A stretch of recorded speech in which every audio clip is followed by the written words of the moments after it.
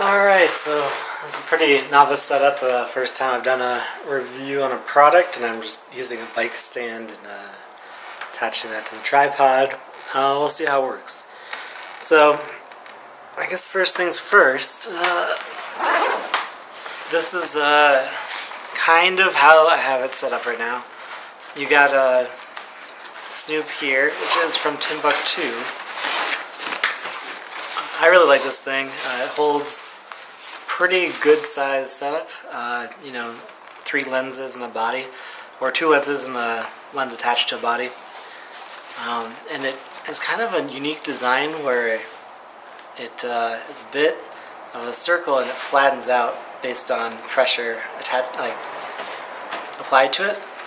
So there's a few ways that I've stored that, and I keep everything with the zippers all on the same side. This is a clamshell, so you could open it from the other side if you wanted, but I like to have everything just right here.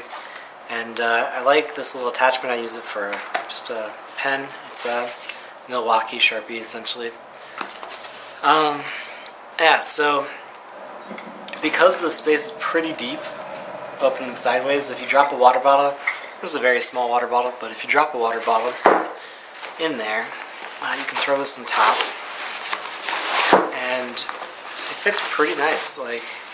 And this keeps it kind of closed, but you can still easily access it. So we have it closed, open, pull that out, and pulling this out also, gives you that pulls back the zipper.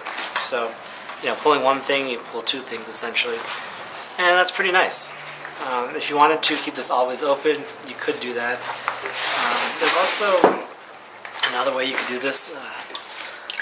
Is if you just wanted to put this in the main compartment and then keep things on top of it to keep it closed. So it's pretty big, so you can even put your headphones right there, and it still closes.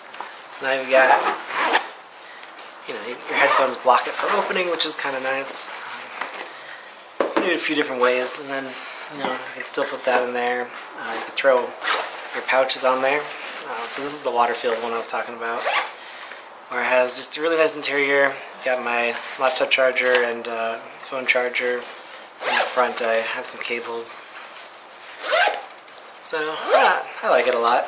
And this is the Delphonics pouch with the notebook and some pens. You even tuck that behind there. So you've got a lot of different configurations that seem like they work. Because this is so deep, you can actually put this in at a little bit of an angle vertically, and it still closes. And if you wanted to take everything out, you can do that too. So now you've got it empty to throw in a real camera bag. Go ahead and keep that in there. And then if you wanted to, just open that up, even fold that back. So there's a lot of different ways you can kind of go about doing this. You might even be able to stack 2 shorter camera bags if you use like a mirrorless or something. Well, that doesn't work, but you kind of get the picture.